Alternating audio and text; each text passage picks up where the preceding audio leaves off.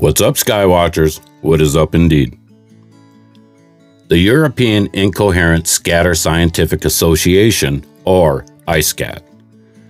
EISCAT operates 3 incoherent scatter radar systems in northern Scandinavia and Svalbard.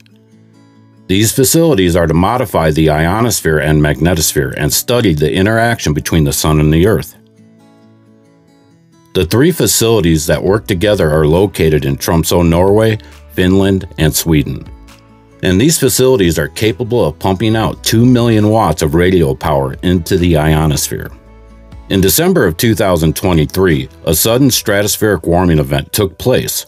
The anomaly at 84,000 feet in the stratosphere was a heat signature situated directly above the EISCAT facilities.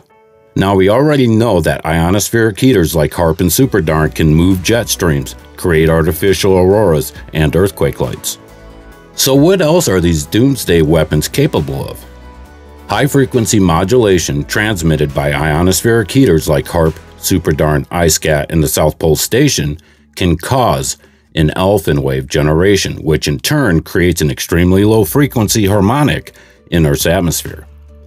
This Alin wave generation can also induce solar activity due to the quantum vibration between the 2 bodies, a feedback loop.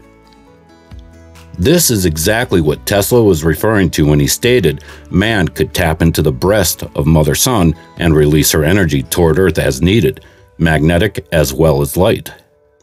The future is now.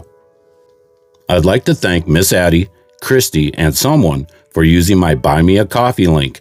Your support keeps this channel going. Much love and many thanks. Alright, Skywatchers, stay aware, be prepared, and until next time, keep looking up.